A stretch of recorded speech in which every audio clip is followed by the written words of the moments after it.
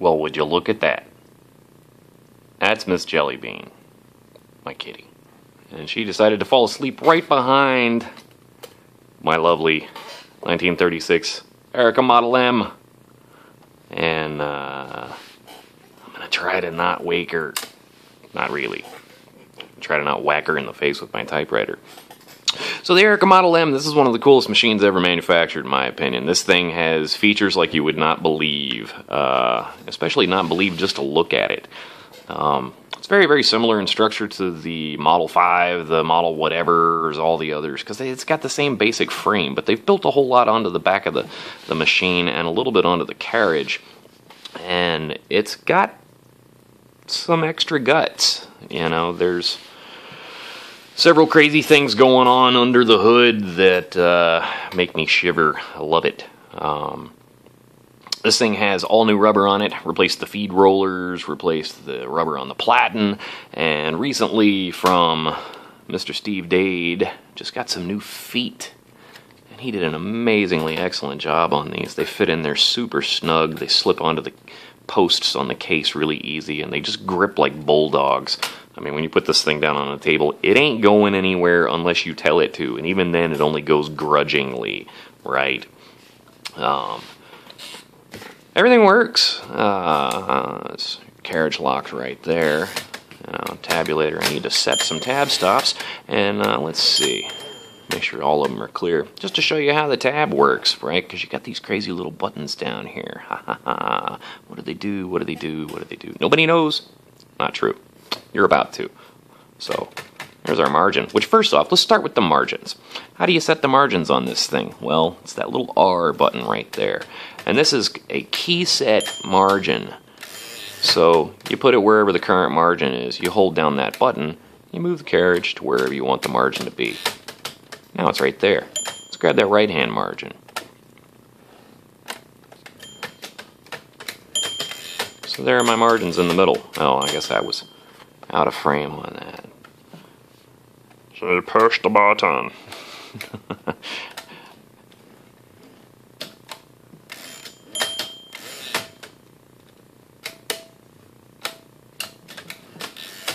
Super easy. So that's how you set your margins. So now we're set to 10. We're going to go 1, 2, 3, 4, 5. And we're going to hit set. 1, 2, 3, 4, 5, 6, 7, 8, 9, 10. Set. 1, 2, 3, 4, 5, 6, 7, 8, 9, 10. Set. 1, 2, 3, 4, 5, 6, 7, 8, 9. And we're at the margin again. So those are our tab sets. Right.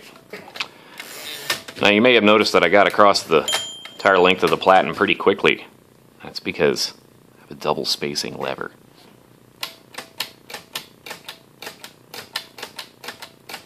Notice how far that carriage is moving every time.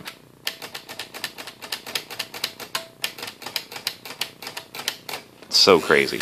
It's for emphasis while typing, right? Right. This other button right down here is your tab clear. There's also an all clear lever right here. Clear everything at once. You got a carriage lock, carriage release rather, paper release right there, which works extremely well. Get a look at those feed rollers on there. Ooh. These are the original feed roller or paper bale rollers. I didn't change those out, and I got a couple of flat spots on them, but it's got that crazy brownish rubber on there, and I hate to mess with them because they look so neat. That's part of what I like about these Erikas. The other side, you have your index release right there. Whee! This is your platen release right there. You have your line space indicator. And your carriage lock. This is a carriage shifted machine, but it's extremely light on the fingers. Similar to other Erikas that I've had, this thing is just smooth as butter. They've got a really nice levered key design, key arm design rather, that you can kind of see there. Whoa, I'm hitting the tab button. Snarf. I guess you really can't see it. You can see it up close and in person if you buy the dadgum thing or get one of your own. Ha ha ha. Keeps the keytops level, parallel to the table throughout the whole stroke. Makes for a really, really smooth typing experience. And speaking of typing, let's do a little type test. Still haven't woke that cat up. Man. So, Erika Model M, serial number 585540/M, circa 1936. So much history.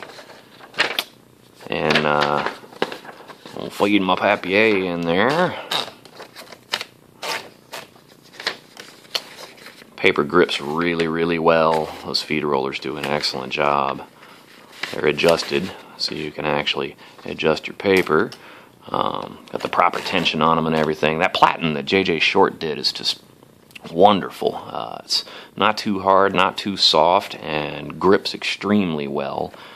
Did wonders for the sound of this machine. It was really, really loud when I first got it, and there's still a little bit of clatter from the felt piece that sits underneath there. But again, I hate to change that out because it still functions, and I don't necessarily want to be the one to do something that's going to cause such a large change aesthetically. But never know. I'm going to probably do it on my 5 first and see how it works before I decide to do it on this one. I've got a German keyboard on here, Quart Z.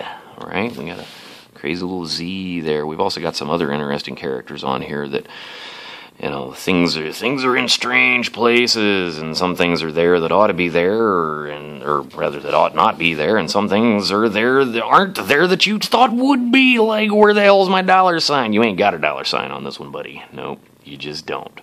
You do have an E with an accent above it. You do have that crazy guy above the 9, which I think is some legal doodad. You have a circumflex with an accent grave, and this is on an advanceless key, a dead key, so that you can, type a vowel, or rather you hit this and then you type the vowel you want underneath it, and then it'll advance. Got the little B right there, and your umlaut for your U, O, and A. But let's give her a whirl here, and we're going to go on the single spacing, regular spacing rather, not doubled. The quick brown fox jumps over the lazy dog. Super crisp, clear print. I mean, this thing types like a dream. Go for the red setting and on the double there. I'm going to move that margin all the way out and see if I can see how much of the quick brown fox I can squish onto one page. Because with that double spacing, you can't get the whole thing. Ha! The quick brown fox jumps over the lazy D. So there you go, Erika Model M, little color selector there. One of the slickest machines ever made, with its lovely little fold-down paper rest, and snazzy black paint and Bakelite lid, which this lid looks black, right, until you get just the right light on there. And you can see that it's green. You can tell it is green in the sunlight. It's really crazy dark green. Paint's in really nice shape. Somebody put little dabs of black paint on some of the chips and whatnot, but did an okay job. So I don't mind. I certainly haven't gone back and changed it. It's got nice thick felt everywhere inside. And,